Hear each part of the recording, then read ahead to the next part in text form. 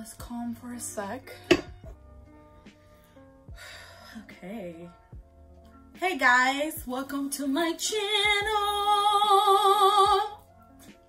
I am so excited to finally be doing this. I've actually been wanting to start YouTube for quite some time, but you know, life gets in the way, or you get all these insecurities. You know, I can continue putting excuses, but I won't, because that's in the past. Anyways, so you know, God has called us to get out of our comfort zone, and that is what I'm doing. So yeah.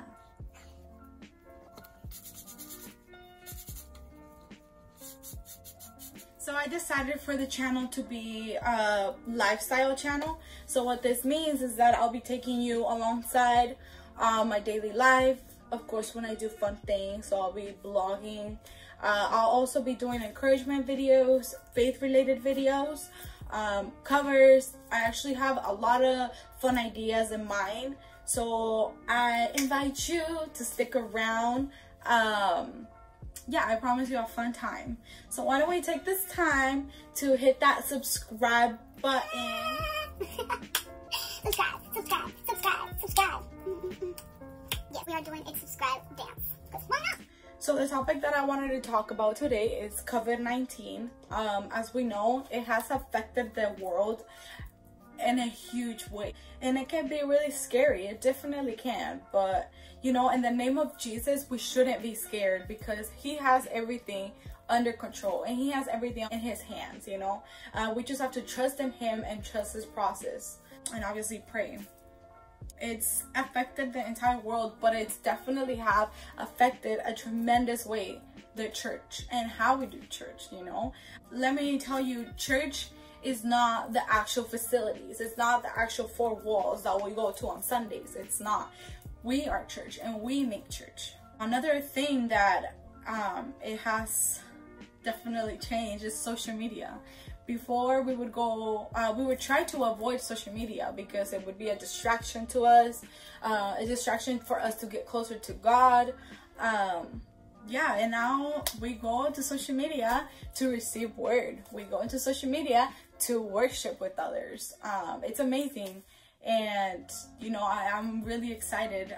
I'm really excited about that, and I hope it doesn't change. I hope that it doesn't change, because that's how it should be from the beginning. You know, we shouldn't have waited for this to happen for us to be doing that on social media, because social media is such a big platform that we can reach to so many people, you know. So all of this just it brings joy, you know, and I just hope that it doesn't change.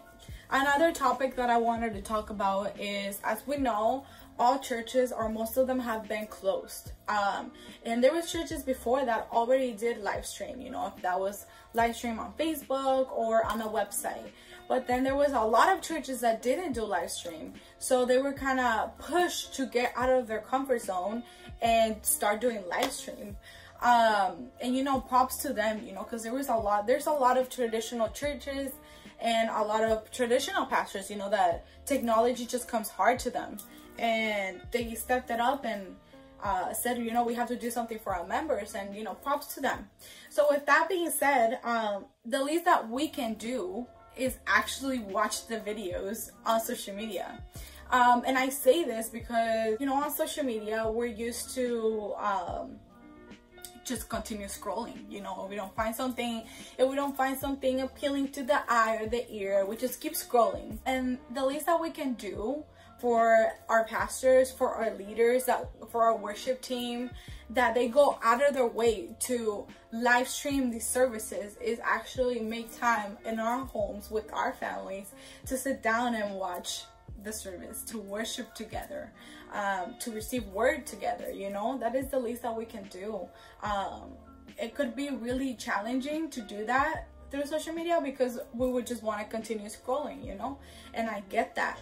But make that time, you know. If your service is announcing they're gonna go live at 7 p.m, you make sure you're not gonna do anything at 7 p.m. You make sure that you're sitting down with your family or by yourself, whatever you want, and you're watching the service, you know, and you watch the entire thing.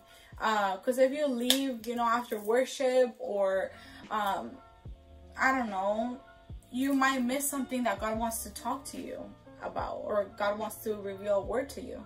You might miss that. So I want to encourage you to actually watch the whole thing, you know. Do it for your pastors, do it for your leaders. Definitely do it for your own good, because they're doing it for you. So if they're doing it for you, you should take advantage of that. Another thing that I wanted to talk about is some things that you can do from home. I wanted to give you some ideas of things that you can do with your family. The first thing that I will say is that God gave us this opportunity to spend time with our families. You know, a lot of people say, oh, we don't spend time together because I'm working all the time, or I'm tired all the time, I don't have time, all these things. Well, God gave you time now. So the first thing that I say is spend time with your family, you know, spend time with your parents, spend time with your kids, whatever it is, spend time. Some of the things that you can do, like game night, you know, play bingo together, play cards together, Monopoly, whatever it is. You can do a craft night where you paint, or where you make something, whatever it is, you know. And I am sure if you go into your garage, you'll find something, because I speak for experience. You can do karaoke night. Who doesn't like to sing? So, you know, just, you can have it on your phone, just go on YouTube and put any song, and then you can all do a song like that. Like, you spend time together with your family. You can also, you know, do a movie night. Definitely, and most importantly, is worship night. Like, worship with your family, you know. I feel like God gave us this time to invite him into our homes, you know, because the majority of us don't actually have that devotional time as a family and invite God into our homes. We don't, you know. And I feel like God gave us this time to invite him into our homes, to invite him into our families, you know, because we should have him as the center of it all. We should definitely have him as the center of it all. So I feel like the most important things is for you to have devotional times with your family, you know. Like, it doesn't have to be long, you know. It doesn't have to be long. It could be 20 minutes, 30 minutes, depending on your family, you know. But just make some time, sing 1 or 2 songs, read a verse of the Bible, and then talk about it. Yeah, trust me, if you do that, your household and your family is gonna change. It's gonna change because God will be there. God will be the center. I encourage you to do that. Another thing, of course, you can definitely make TikToks. Like, yeah. I definitely want to do a TikTok with my dad. We'll see how that goes. Another thing that you can do is go into your closet and plan outfits for the future. You know, a lot of us girls have a lot of clothes, you know, and sometimes, or most of the time, we don't know what to wear. Now that you have time to go into your closet and plan outfits, you know, put it on, jewelry, everything, and then take a picture of it like that you remember in the future. That's a really good. I want to encourage you, yes, you, to go out of your way and put your talent out there, you know. We all have a talent, we all do. And if you don't know your talent, use this time to find your talent. You know, put your talent out there. We need a lot more positivity out on social media. We definitely do. There's a lot of craziness that people post. So I encourage you to, you know, put your talent out there. If that's like drawing, do a tutorial of you drawing something and teach us how you did it. If that's working out, definitely like record yourself teaching us how to do a workout. For God knows that I need that. If that's singing, like post singing. That's playing an instrument. Definitely anything, like anything, just put it out there, you know. You have the time. Get out of your comfort zone. A lot of us came in 2020 with a lot of goals, a lot of New Year's resolutions, and we've kind of just put a stop to it. We're like, if the world have stopped and I can't go outside, then I'm just gonna stop and chill for a bit.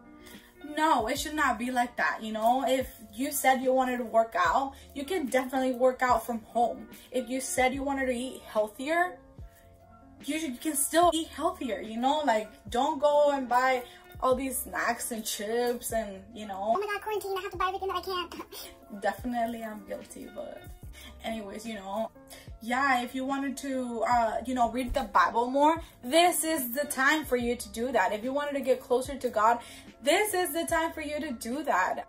Yeah, don't put a stop to your goals and your dreams just because the world has stopped, you know.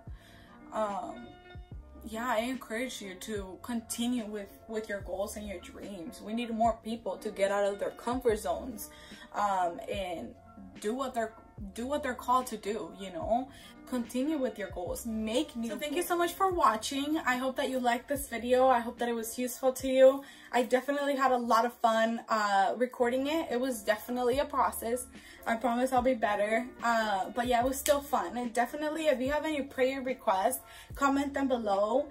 If you have any video ideas that you want me to try, comment them below. I'm very open and I'm really excited. But yeah, I love every single one of you guys, and until my next video, bye.